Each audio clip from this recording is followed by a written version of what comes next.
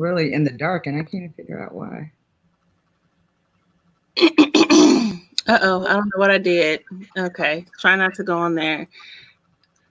Okay, I'm going to try to share this. Give me 1 second while I share it, and then I will, then we can start. Okay, so I got new categories for y'all today. You playing a game? Yeah, same thing like I did before. Well, it's a little bit different. Okay. But I don't know why it's taking me so long to get this shared. Okay, so this is how we're going to do the game today.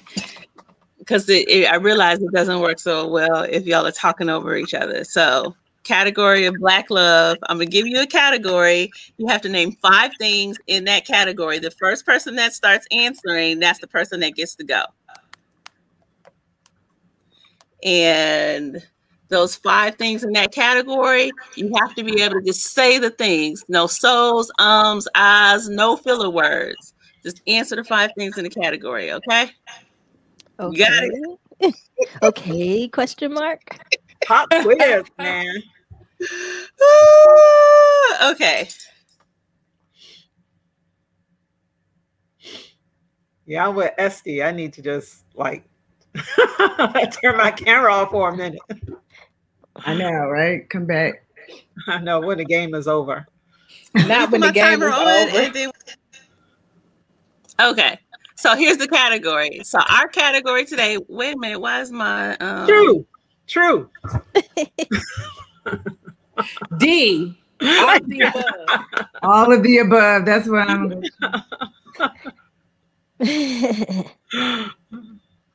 Our category is 5 desserts that you would see at Black grandma or auntie's house.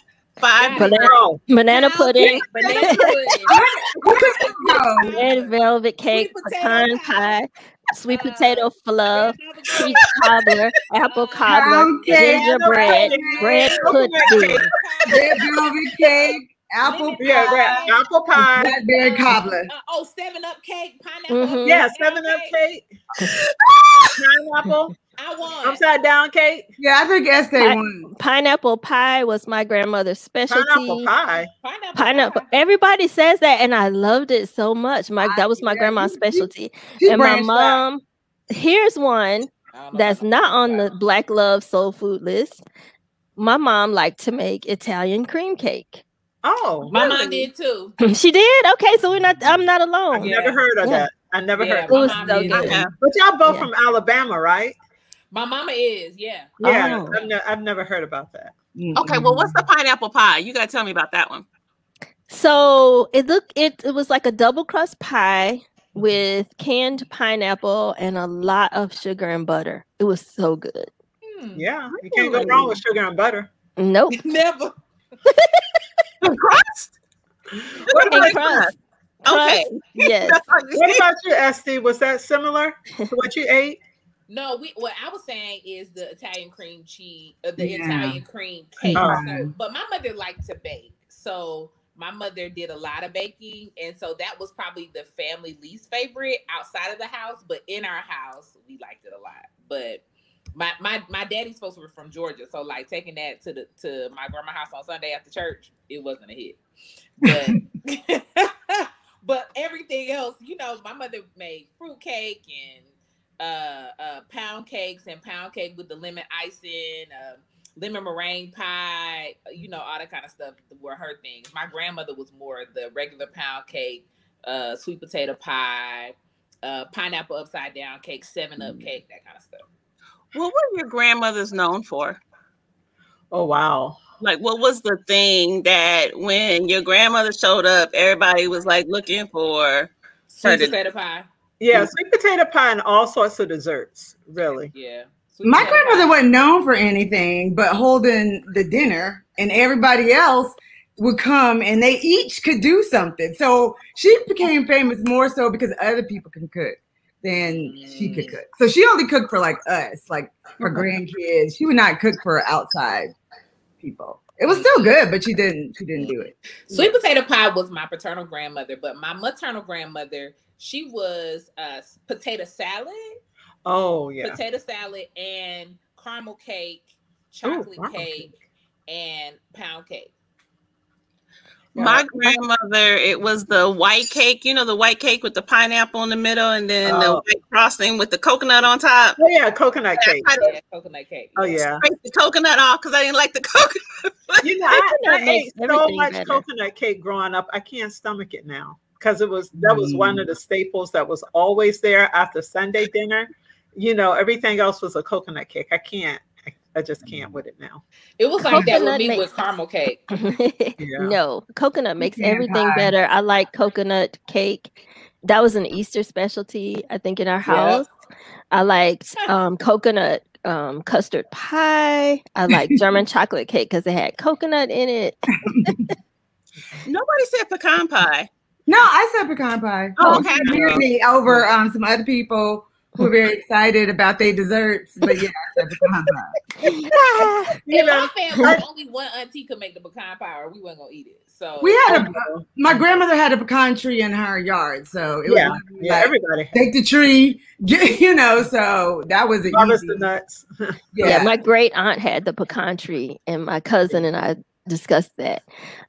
But both of us agreed pecan pie wasn't our favorite, and I don't know if it's because we were on pecan duty in that backyard. I don't know if that's what it is. Pecan duty was rough.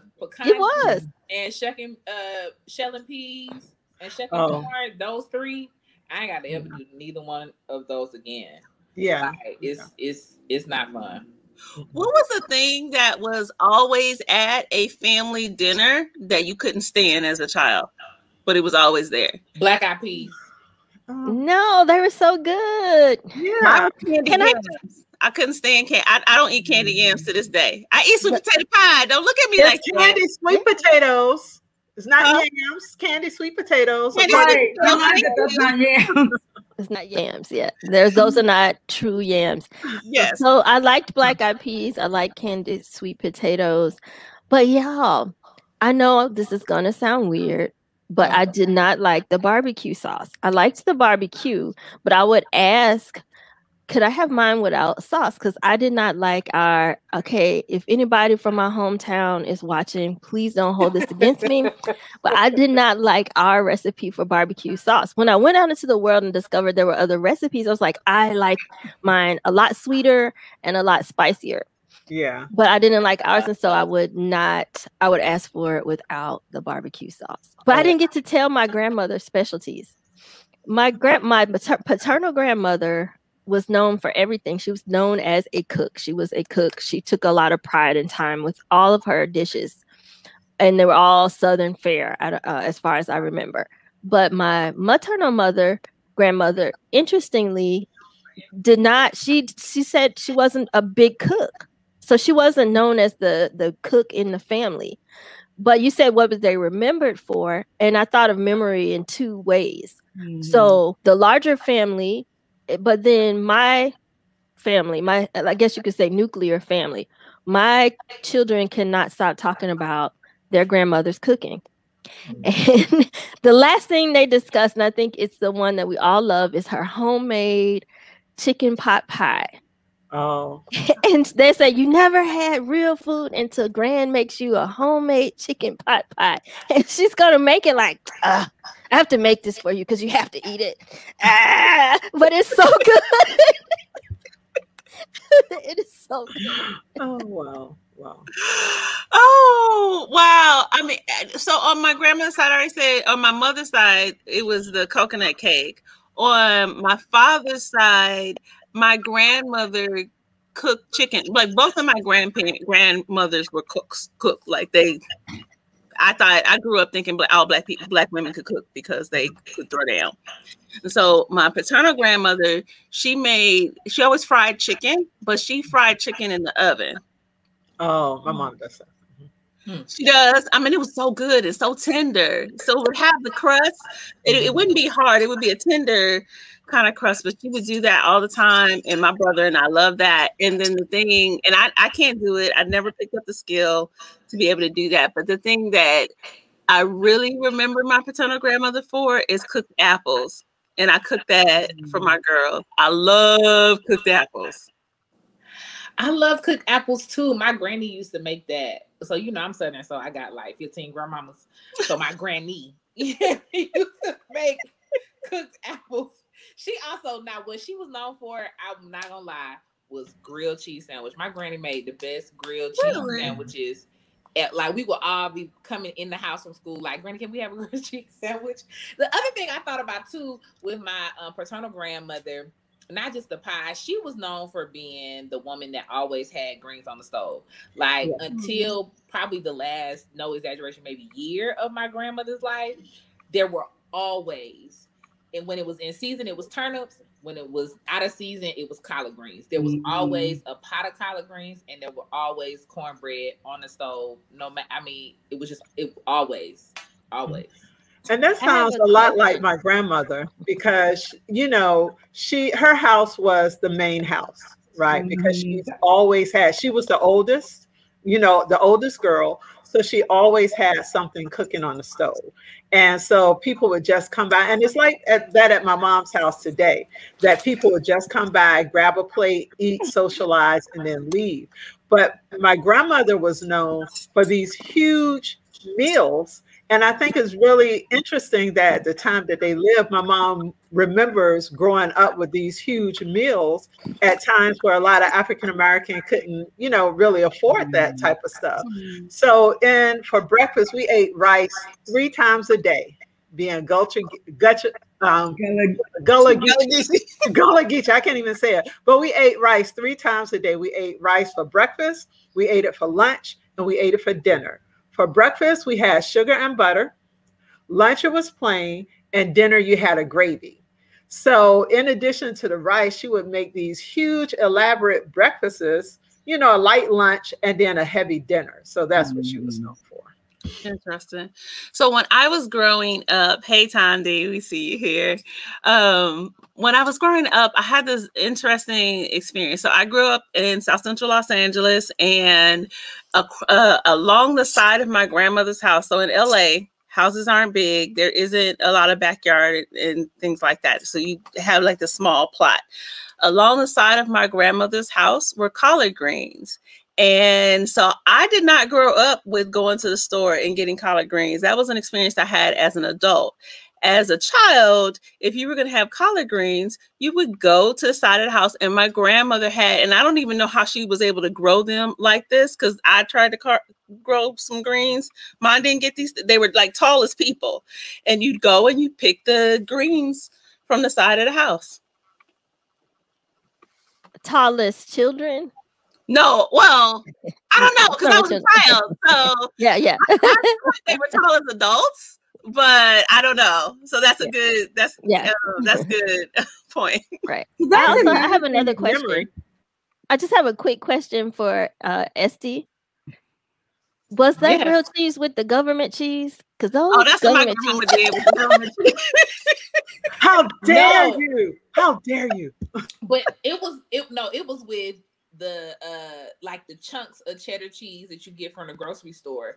And so she would intentionally like double stack each side, butter both sides of the bread, butter in the cast iron skillet. And I don't know what, I can get it close. I don't know what Granny was doing. But Granny, she also made the baked apples, and she would do interesting things. Like, we used to put added sugar onto the cereal versus buying Frosted Flakes. So I was grown when I was like, I could just buy it.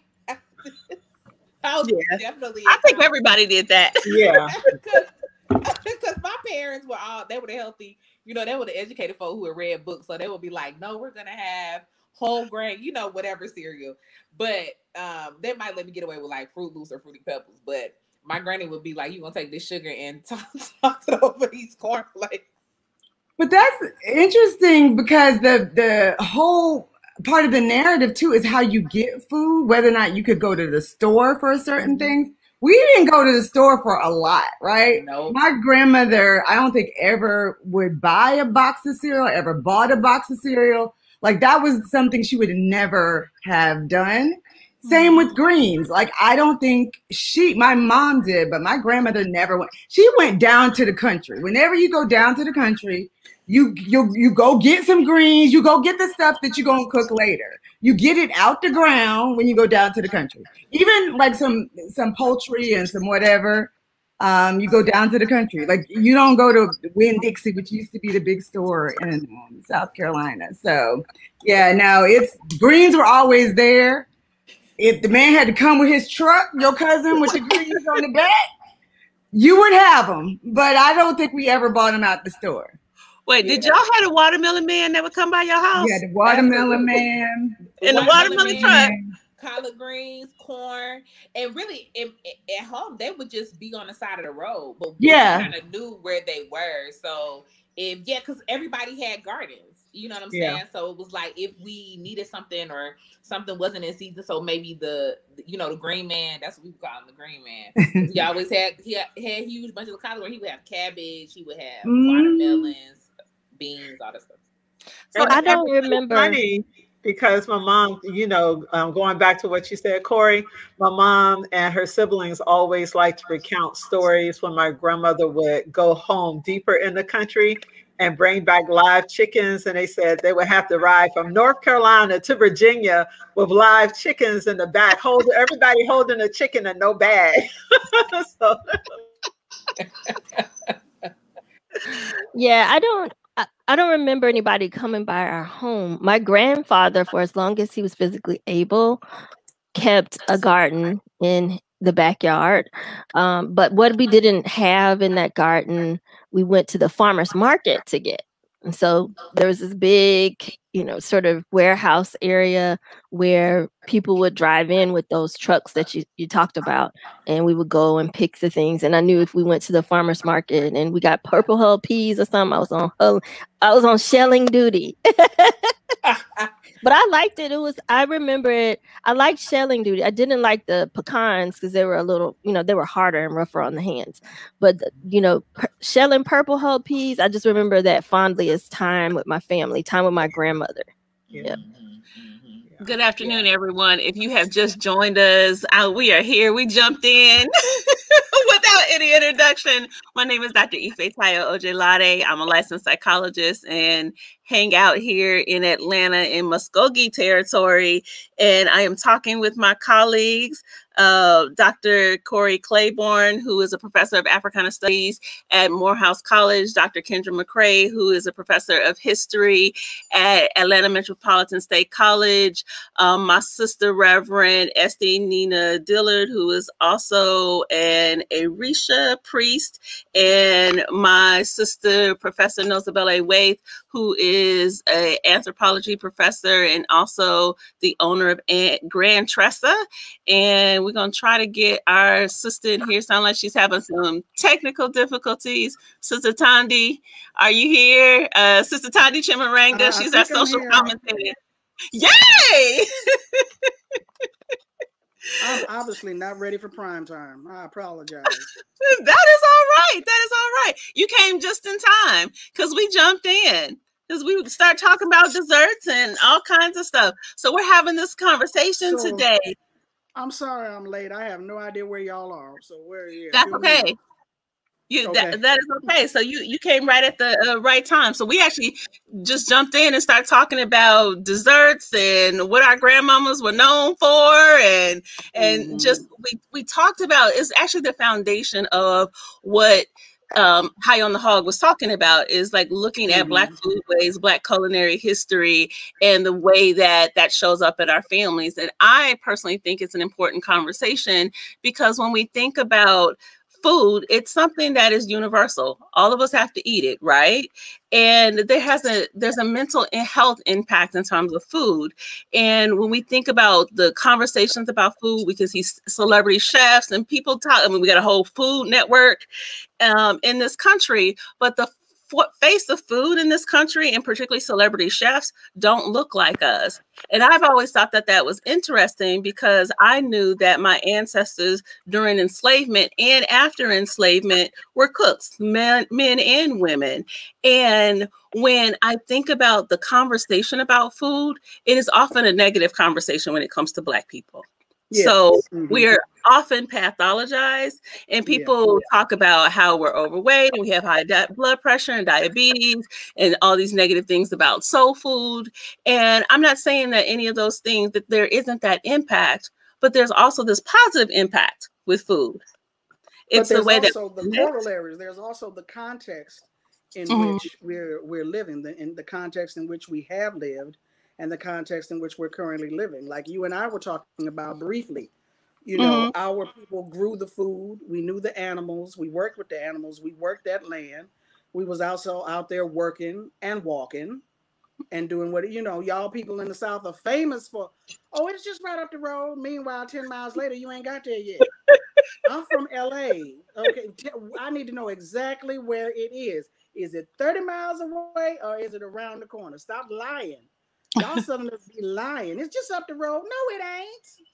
No, it's not. So, Thandi, when you were growing up, did your family grow any food in Los Angeles? Did. My mother had a garden. My grandparents, my grandmother had a garden. And I was going to say also, as I mentioned earlier, when we talk about a particular context of our families, one of the things that I heard growing up all the time, I didn't understand it, but, you know, as an adult, I understand it now. My sister would say it. My mother would say it. My family, my mother's side of the family came from Arkansas. I didn't get the opportunity to go down south and visit during the summers the way my siblings and cousins did. By the time I was born, my grandparents were already out here. I had an aunt and two uncles, but because my grandparents moved to LA, the other children, their children who were back east, they would come out this way to visit their parents. So I missed that land experience. But one of the things that I always heard growing up is, oh, that's a store-bought dress. Or that's some store-bought milk. That's some store-bought bread or a store-bought cake. And I was like, And it wasn't until later I realized, oh, y'all made everything at home. You milked the cows. That's why this is store-bought milk. You made your own biscuits. You made your own cake. That's why this is store-bought.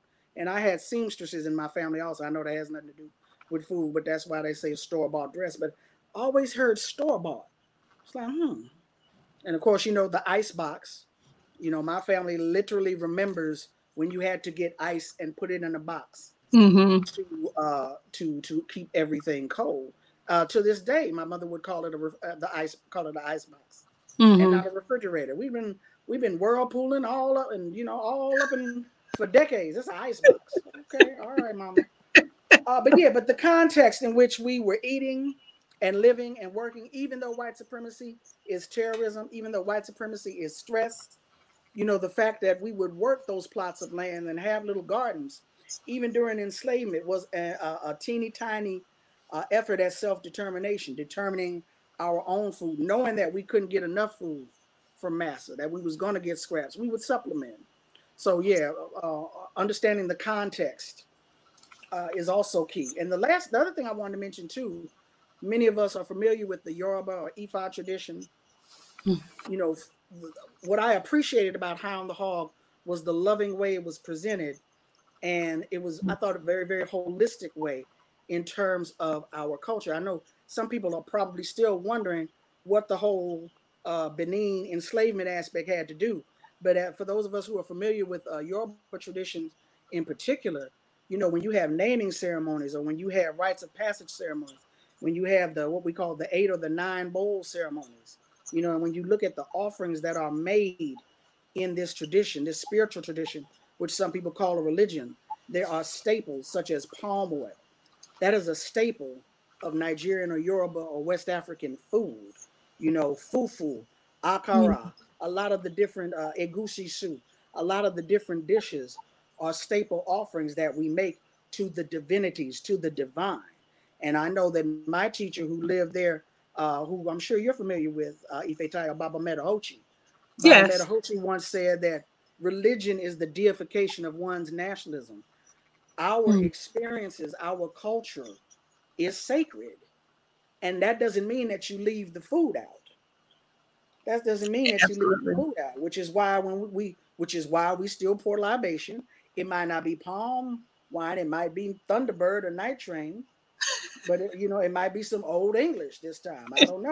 But it might be some Henny. I don't know if people want to waste Henny and Patron, but they call it, they might feel they're wasting it.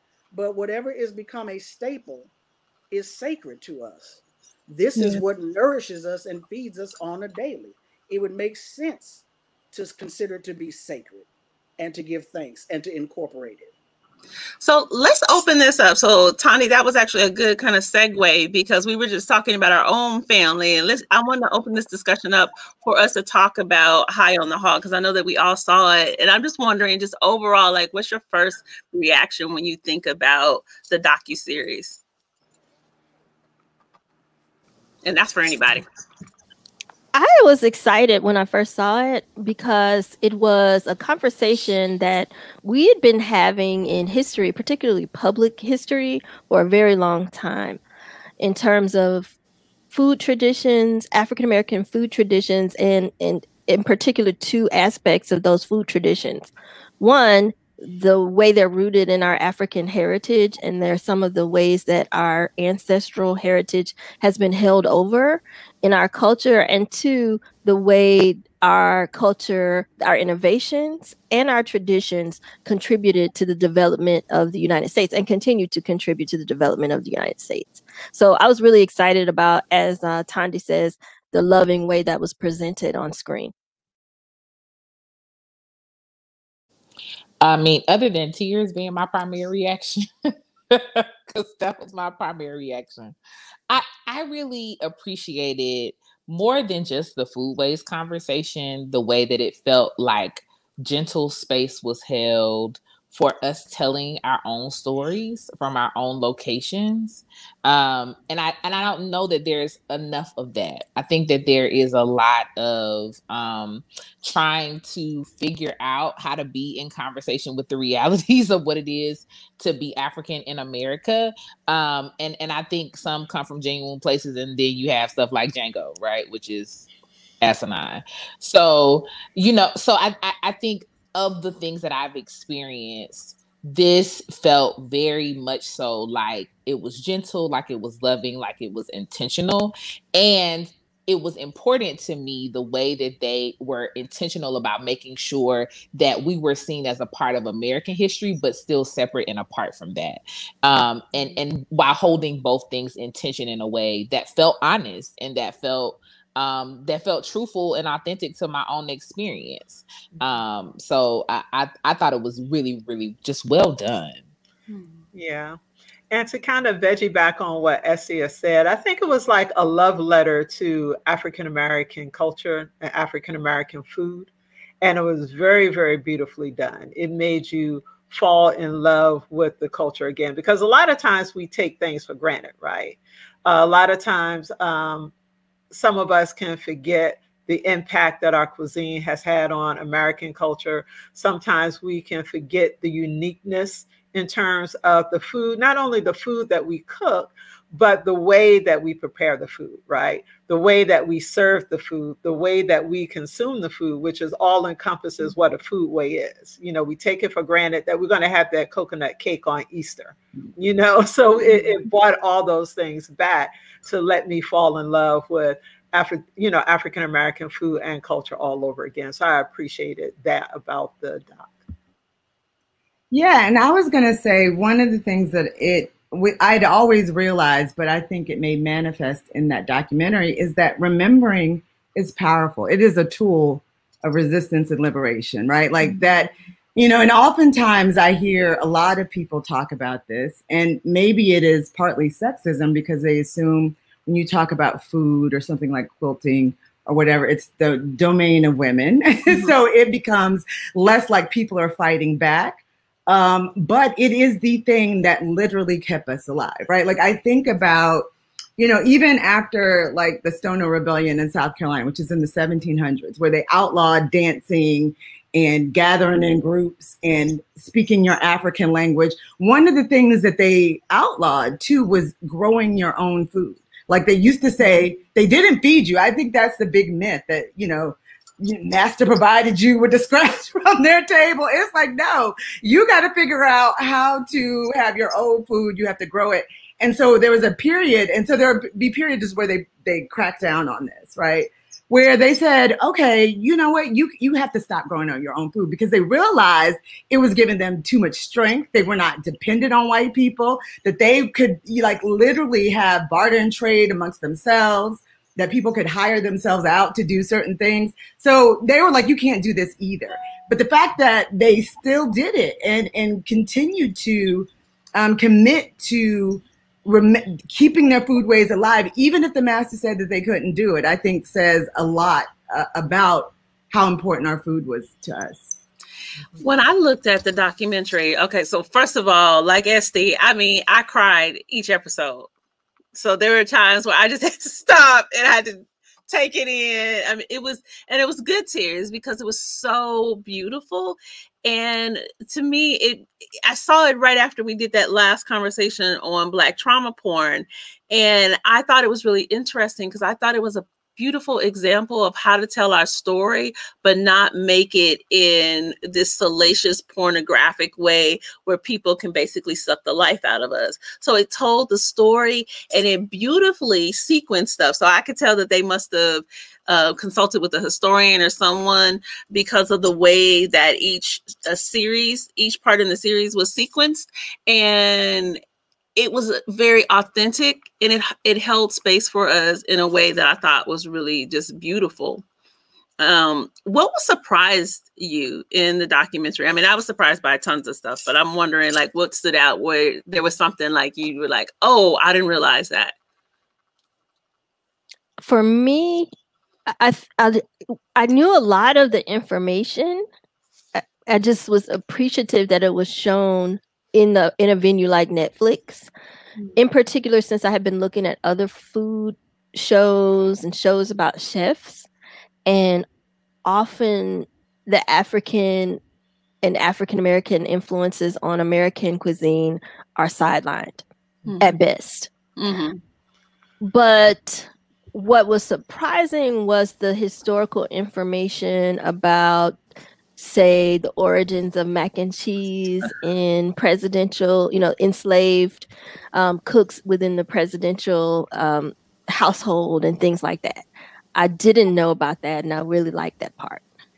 I'm from Virginia, y'all. Macaroni and cheese started in my backyard. And the really weird thing, when I watched that segment, I thought of a couple of things. I remember how we had to go to Monticello when we were younger. That was like a mandatory field trip that we took, and every other grade we would have to go to the home of Thomas Jefferson.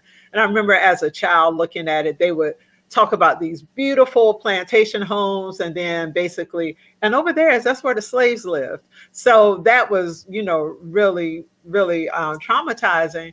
But there is an African-American archaeology that started in the, I think it was like the late 60s, that they started to shift the focus from plantation homes to actually look at the spaces and places where enslaved people lived. And we start learning a lot about that. And when we watched when I watched that episode of Founding Fathers, Dr. McCray, I thought about you, because remember, you used to work at the Atlanta History Center when we were in college. And whenever they taught you a new technique, you would give them to us as Kwanzaa gifts. So yeah, so that's what I liked about that as well. That's funny. So I think for me, much of the information I knew too. So outside of what's already been mentioned, what was a good reminder is how much we have recreated the same things. So I loved watching the plates, right? So when they would be in all these different places, and I could look at the plate and be like, I don't know what that actually is, because they didn't describe every single thing. But that looked like this, that looked like that looked like this, that my aunties. So the familiarity of how Black genius still took what they had in a different culture, with different soil, with different materials, with different crops, but recreated a version of what was ancestral and indigenous to us in a different place, was a really powerful theme that I saw throughout the series.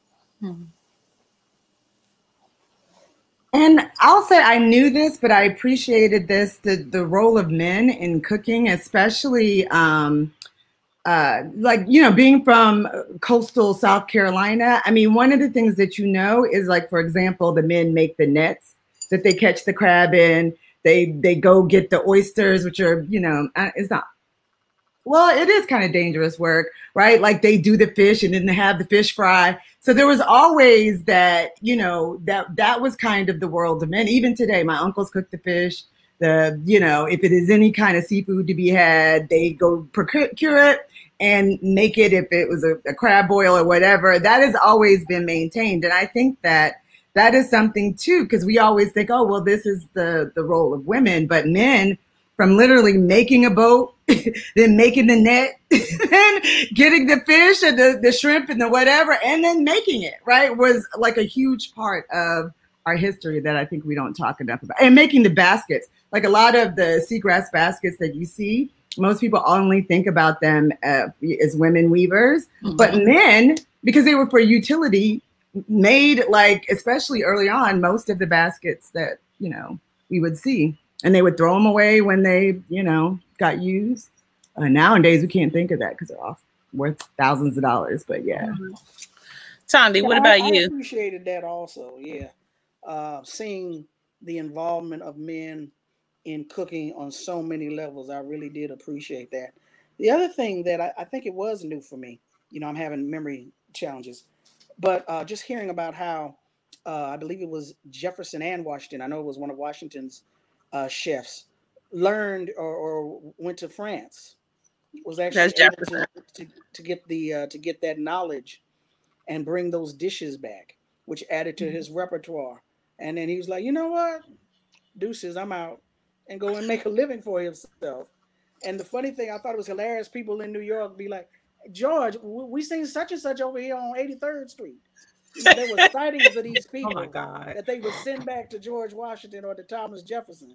And then the brother get ghost again and go someplace else with his talents and be able to sustain himself or his family. I thought that was hilarious. And Dr. McCray, I mean, so I always think about this. So when I heard that part about Thomas Jefferson, because I forget the brother's name, but when I heard his last name was Hemings, I was thinking, I wonder if he's related to Sally Hemings. And sure enough, that's Sally Hemings' brother.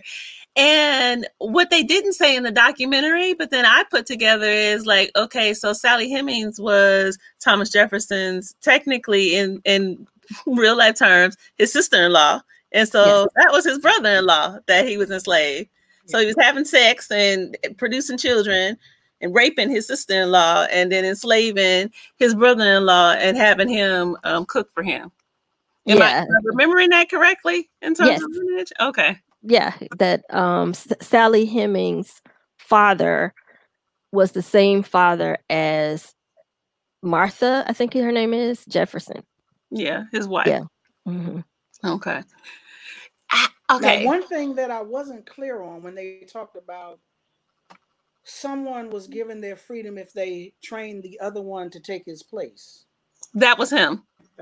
So quote unquote, he trained his brother to take his place. The way that it was presented, I'm wondering, did he actually quote unquote leave his brother in enslavement, or is there another way that could have actually been like, I'm gonna get free and I'm gonna send for you, I'm gonna make a way for you?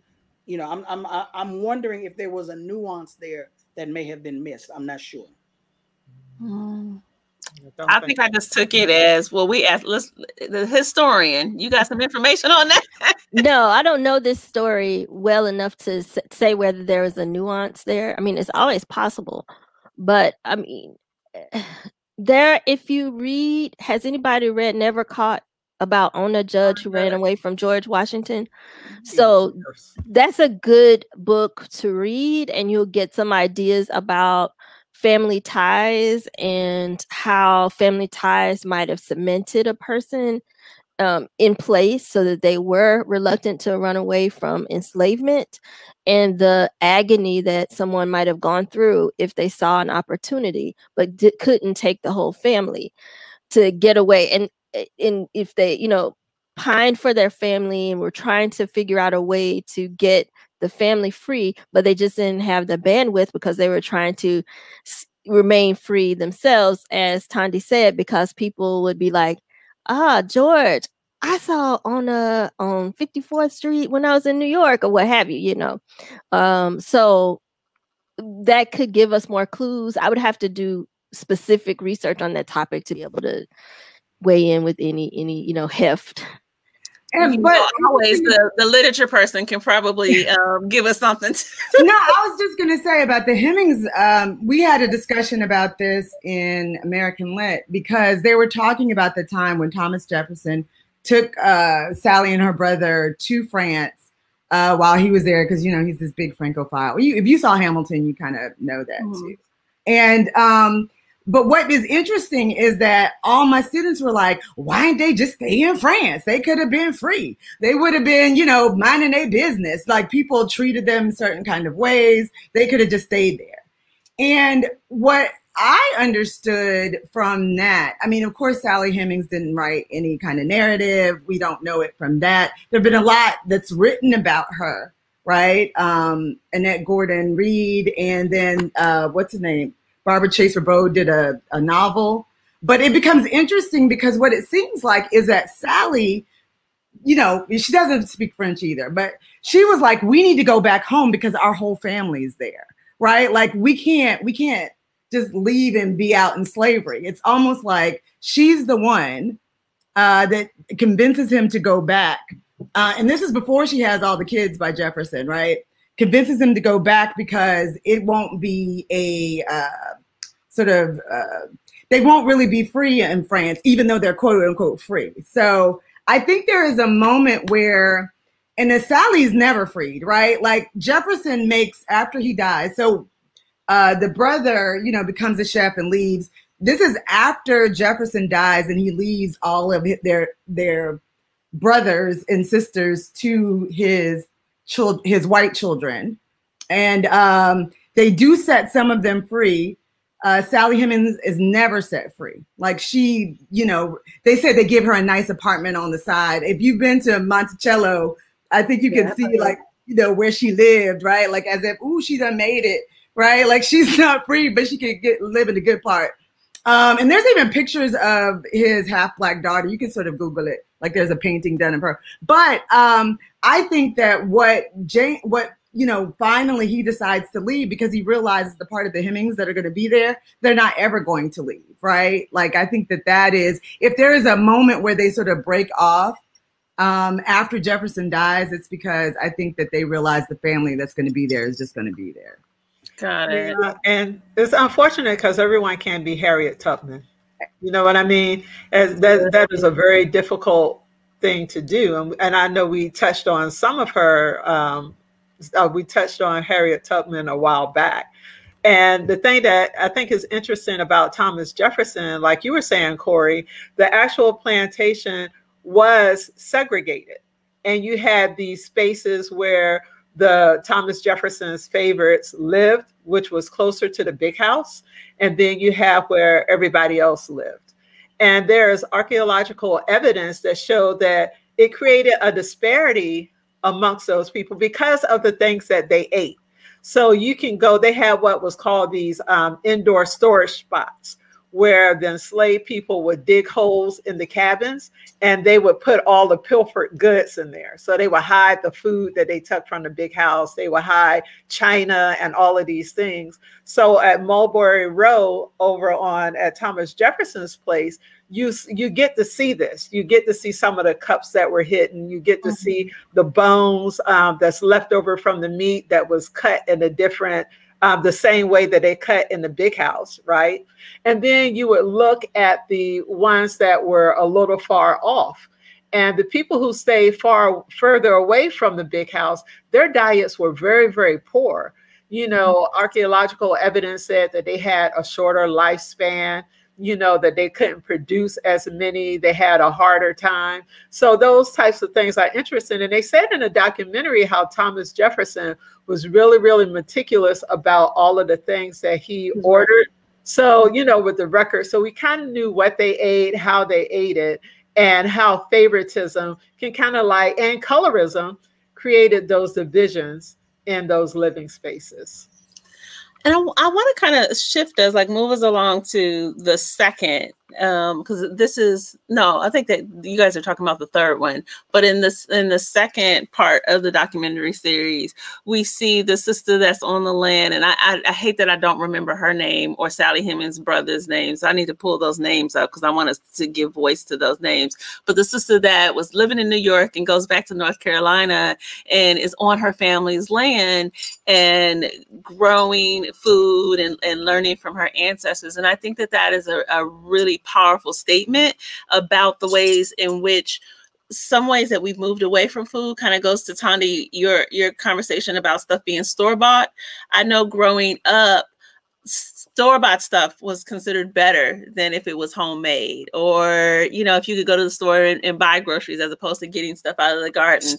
And now we kind of see this renaissance where things are moving back to this ability to be able to feed ourselves. And the thing that really got me, I don't know about y'all, but was when they cooked that whole hog and they made their own charcoal. They had them little grates. They didn't go to Home Depot and buy them or Costco and buy them a barbecue pit. They cooked the whole hog for the entire community. Now, I don't know about you, but me, I don't eat hog. But I was like... But wasn't nothing store-bought, though. And I thought that was powerful. Because Jamila and I said, so, okay, if the revolution go down tomorrow, what we going to do? We going to cook everybody some mushrooms? Well, let me tell you, they cooking whole hogs at my grandmama's property in Alabama every 4th of July. So it just happened last week. It's literally called the hog killing, and it is happening right now. Like, my family still does it. And it used to be for our family in particular because our family's huge, but now it's a community thing and people have spade tournaments and, you know, so now they cook more than one hog and it's a whole thing. But I mean, if the revolution happened, we can go to Sunflower, Alabama, McIntosh, Alabama, and we'll be just fine. Just well fed, have refuge. We got land, property, houses. We gotta take you up on that. Yeah, absolutely. Now I'm not eating a hog, but it's plenty of chickens. But that's the thing. I don't think you have to eat it, right? Like, because I remember my great-grandparents down in Effingham, South Carolina, they always had hogs. We made hogs. I remember like a family reunion down to the country, as I said, and they would do that whole dig up a pit, make a hog. But most people didn't eat it. I don't know if it's because they had high blood pressure. I don't know what it was, right? Like, I think that was sort of like, this is what we do in community. This is what we do as part of the community. But it doesn't necessarily mean that that's what we're going to eat. And even in general, I think that most of my, great-grandparents, like, I remember them very well. Like, they didn't eat a lot of meat in general, even though they had chickens and hogs and whatever. It was like every big celebration, like it would have to be 4th of July, right? Before they would eat ham, or Christmas or whatever. It wasn't like, okay, it's Monday, so what I'm about to do is have this bacon for breakfast. Then I'm about to have this chicken picked up out the yard. Then I'm going to have all this, They didn't do that. It was rice. It was grits. Maybe they would have fish, maybe, but I always remember a lot of vegetables. It was things that if you had meat, it was like you had it again, right? We have something that's very regional to a certain part of the Gullah Coast. It's not even the whole thing, which is called chicken perlo or prelo, depending on how you pronounce it. But it's like you take something, and anything could be a perlo. So turkey, chicken, shrimp, whatever. It's like you had it one day in a big celebration. Mm-hmm. And then what you do is you have a whole pot of rice, and then you kind of put onions and all these spices and put the chicken in there. And then you make what you call a perlo, a chicken bog, people call it too. And then you would literally have that for whenever. But you wouldn't have that again because it was off of the leftovers of a big meal. But then you wouldn't sort of think that you were going to have that every day. Like, you couldn't just go ask your mama to go make some chicken bog. Like, no, it'd be like Did we have this big meal? Did we have a big pig? Do we have leftover stuff that we can then go put in this pot of rice? Okay, then you're going to have it, right? But it's not something that, you know, I think that that's one of our biggest health concerns, why we think, you know, that our ancestors meant we were supposed to eat like this heavy stuff every single day when they did not do that. Too.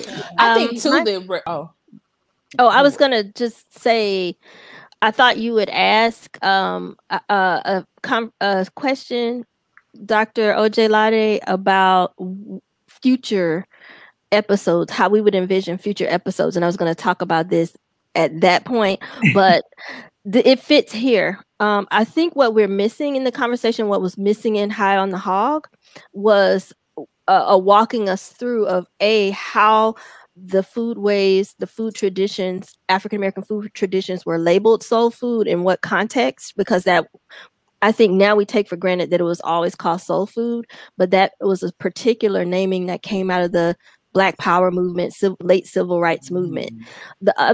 So with that naming came some other conceptions about what Black foodways were and what they should be, and some discussions about how much of the foodways is shaped by slavery, enslavement, and limitations on our traditional ways of eating. And in that discussion, we can't discount the Nation of Islam and other Black nationalist foodways and the circulation of How to Eat to Live. And I think by the time we get to the 1990s, when we're adults and we're in control of our foodways, I know I'm going to tell an anecdotal story. I had other people who are Black nationalist minded who are like, "Oh, sister, you eat pork, take the pork off your plate. This is what's causing your grandparents to have all this high blood pressure and all these health problems that they're having." And it really affected me. I used to have nightmares about it. And so the transition to vegetarianism and then veganism wasn't difficult for me. But the bottom line was I still gained weight exponentially on a vegetarian diet, because like what we're saying, a lot of it is portion control, how much you move, how much you're sedentary, right? Calories in, calories out. And so if I have a small pork cutlet and some greens, is it going to make a difference in my diet? Or, am I going to have this big bowl of split pea soup and this big piece of cornbread and yams and, then go sit down and write about it, which is what I was doing. So I think what could happen more, I think what will extend the conversation is when we talk about the overlap of Black nationalist foodways with our traditional foodways that we got from African Americans, and then the African foodways influence together. And I saw somebody gave me the name. So James Hemming. So I just want to lift that brother's name up as an ancestor in Black culinary traditions. I think what you were saying is significant, because one of the memories I have, and it makes me tearful every time I think about it, was I remember I told you on both sides my grandmothers were cooks. And so my maternal grandmother, my brother and I had gone to her house, and she had cooked a big Thanksgiving dinner. And my brother and I, young, I'm probably 19, 20 at the time, super pro-Black, getting into all the Black nationalism. And my grandmother cooked greens that had meat in them. And my brother and I were like, "Oh, we don't eat the pork," or whatever. And it was so insulting to my grandmother. And I'm embarrassed, honestly, that I did that. And I think about the importance. I mean, my grandmother poured so much love into food, and that was one of her clear ways of showing that she loved her family. And for me and my brother to turn up our nose like, "Oh, we can't eat that kind of stuff." That little pork, I'm 19 years old, running around LA all the time, that eating all those greens with that pork in it was not going to end my life. And I think that that's one of the things that I've learned, 20 plus years later, is to not be so dogmatic about food in ways that disconnect us. Like hearing these kind of white supremacist ideas of like, your food is unhealthy and terrible and it's going to kill you, to the point where it sets up hostility with my family. That's not Black nationalism. And it's not loving at all, definitely. No. But the other thing that I wanted to just posit, just drop it into the conversation, because I think it should be acknowledged, and we can talk about it more in depth later. I talked about the Yoruba tradition earlier. There's a spiritual aspect. We are an African people. We are a spiritual people, whether we believe that or not, whether we believe spirit is real, whether we acknowledge it or not. Our ancestors, it's an abundance of information that shows how our ancestors felt about spirit. And one of the things that I don't think we talk about enough is taboos, food taboos. Food taboos are a serious part of African traditional culture. And some of that we carried with us. And some of that, I'm not sure, to a Western trained eye, it might just be a fluke, but some of us can see how a person may be affected if they're eating something they should not be eating. Like there could be a spiritual reason for that. There could be a spiritual agreement that was broken that affects a person today. For example, I know my brother has like some people have this aversion, this what's the word? You have to forgive me. I'm having short-term memory loss. Allergic to seafood allergy. And now for some people, I don't know why it could be that way, but for some other people, it could be that an agreement was made long ago that you will not eat, or your lineage will not touch this, or your lineage will honor the sea, and your consuming of that which came from the sea is breaking an agreement. Or the reason you're having trouble in your life is because you're consuming something that is not good for your lineage. So, those are interesting things that I'm finding out about now. Of course, the majority of Black folk are gonna be like, get out of here with that. But I think it's an area deserving of study and of at least inclusion in the dialogue.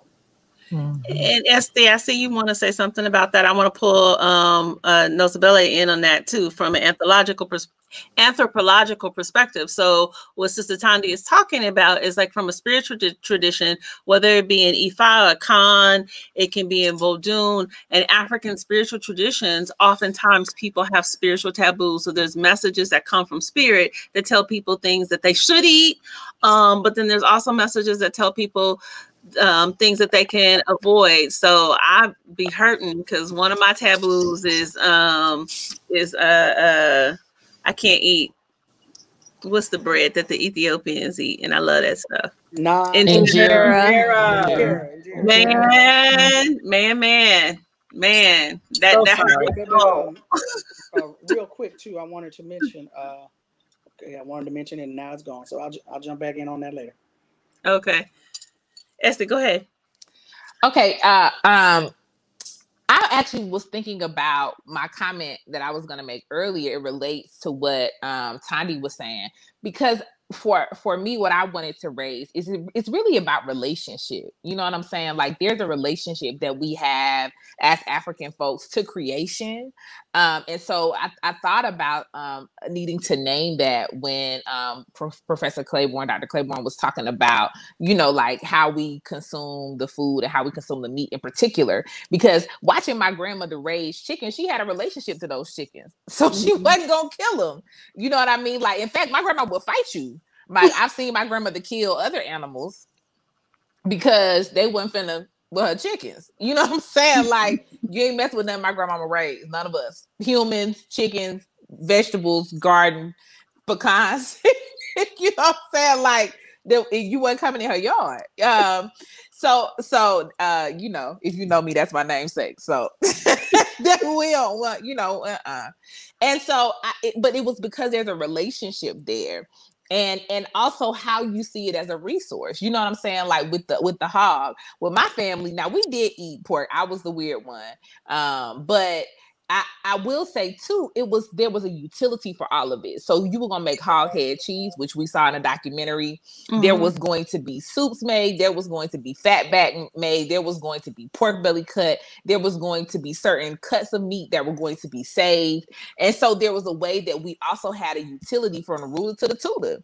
where even skin and all of that was consumed and used. And so then you could eat off that one hog for months at a time because of how we were in relationship to it. And so for me, that very much so is ancestral, that's spiritual as well, because part of what I think has been lost is our spiritual relationship to how we eat and why we consume what we consume, and the utility that it has, not just for our bodies and for our sustenance, but for our spiritual ability to maintain ourselves and have a resource. Right. Okay. Go ahead. Real quick before I forget, the word I was thinking about was epigenetics. So when we talk about epigenetics, we should also look at our relationship to food and how it has changed over time in terms of how we relate to it individually, how it relates to our DNA, how it relates to our, not just our psychic makeup, but our bodies in terms of the diet that we were used to. And then we get over here in the predominant diet of the land. Yeah. No, I agree with that. We're right at 1 o'clock. Nozibele, I'm gonna let you go, and then Dr. McCray, I know you're gonna share you can close out by sharing the clip with your cousin and give us some context around that. Okay, I think to go along with what Thandi said and Estee is that African people, especially in the Yoruba, the Igbo, the Voodoo, the Akan tradition, realize the importance of the life force, the Ashe that lives in animals, the Ashe that lives in plants, and the Ashe that lives in us. So when we killed an animal, when we harvested vegetables, when we did any of those things, we understood that it was a special relationship that we had with the life force that was a part of God. Right. So when we killed the chicken or when we did that, it was with the understanding that not only will we nourish our spiritual body, but we will also nourish our spiritual body, our communal body, our family body, all of these things that was tied into cooking. And a lot of times people, they kind of assume that slavery had just cut us off from African culture. And that's not true at all, because Sterling Stuckey talks all the time about African-American cultural continuities.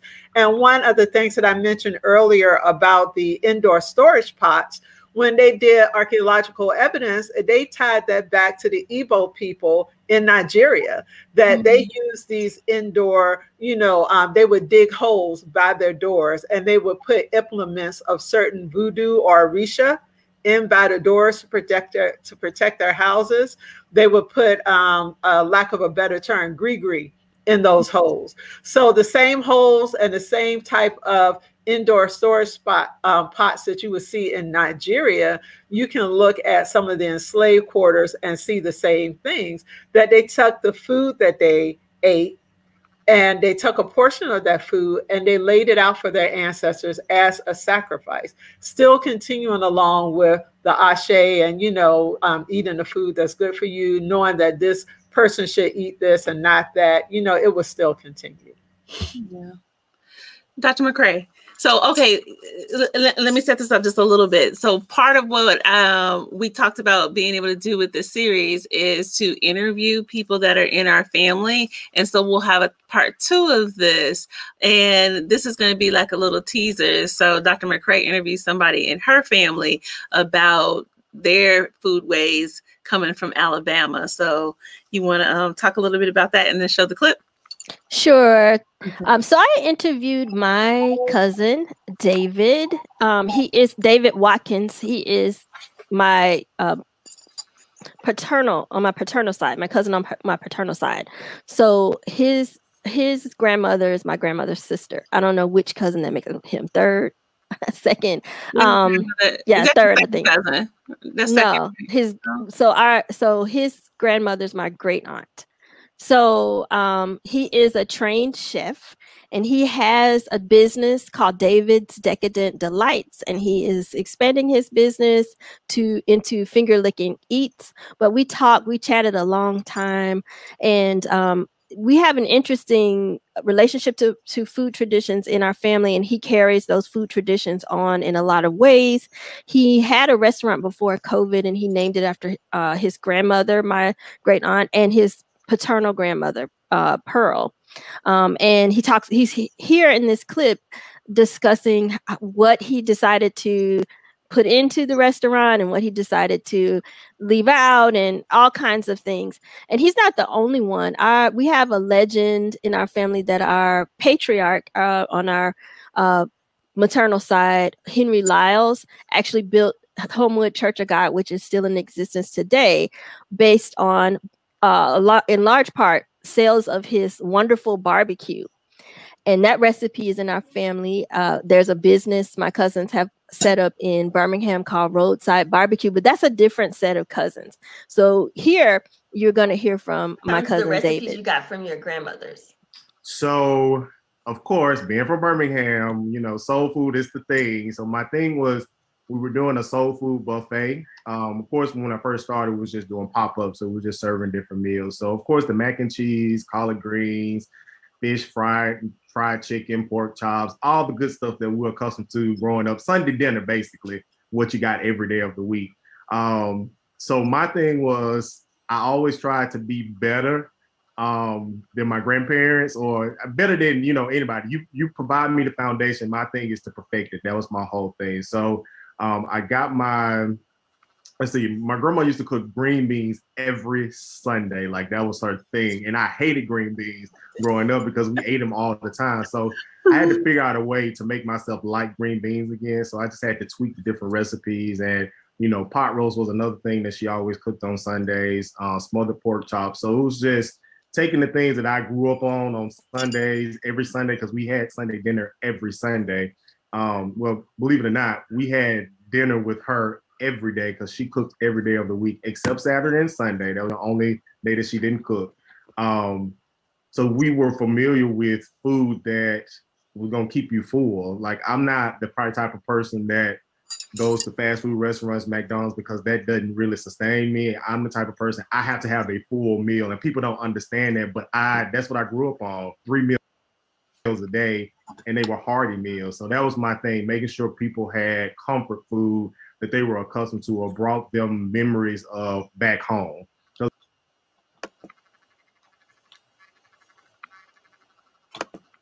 That was just a sneak peek. So I'm excited for us to all come in and share and talk. And he had more to say, and I'll just leave it at that for this week. Okay, thank you. So for those that are listening, hopefully if you haven't seen High on the Hog yet, you will have a chance to see it. It is an excellent docuseries. Again, it is on Netflix. I saw one, I missed this comment. Alethea said in the Caribbean, Corrie, that chicken purloo, they call it chicken pilau, I think, in the Caribbean. And so you see those connections again. Exactly. Like I always say, you know, South Carolina is the colony of Barbados. So a lot of times it'll be like, so we just picked up, they just literally brought it straight over. So the pronunciation of the thing might have changed, but it is the same thing. You can see these connections everywhere. So everyone, do me a favor. If this conversation was something that was impactful to you, then do me a favor, give it a like, give it a thumbs up. You can also share this with folks in the YouTube world. You know, I mean, the YouTube and the Facebook world, there are all kinds of algorithms. And so what makes a difference for us is you just being able to share this video and making a comment or liking it. That what allows other people to be able to see it. So take care.